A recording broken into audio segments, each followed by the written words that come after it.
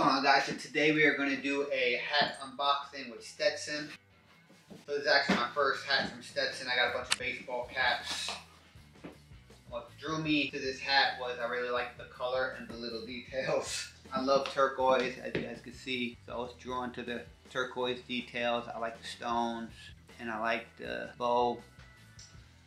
So when looking for a hat, usually I like to go by brim size. I usually like a little curve on the hat, or I like it to be straight and have a pencil brim on it. I'm not gonna lie, I don't know a lot about the details of all types of fedoras and hats like that, but I could definitely tell the difference between a good quality hat and a bad quality hat. And this hat definitely feels like a better quality hat than some of the other hats that I've purchased in the past. It might not be as good as quality as like the custom hats that I received, but it's also gonna be at a different price point than those hats as well. I would definitely buy a Stetson hat again. I like the way it fits. I went with a size medium. This is actually the Eureka hat. It's a wool blend. The color says 20 stone and the brim is 3 3/4 inch wide. And I like a wider brim.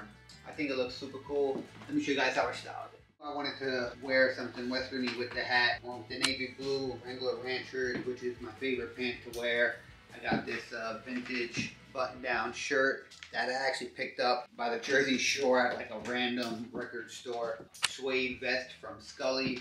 I got all my jewelry on. Another thing actually I want to point out, I don't know if I mentioned this, so some of my other fedoras, they kind of come to a point here. And another thing that kind of stuck out to me when I picked out this hat is that it was a little different, as it didn't have like a point. It has kind of almost like a bull nose.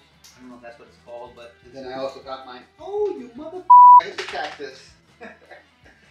Alright, so then I also paired it with my favorite pair of cowboy boots, the Lucchese Ostrich. I just love these boots, they're super rad. I feel like they kind of have that mix between like country and dressy. So yeah, let me know what you guys think of the new hat. I think it's super rad. I can't wait to get some more.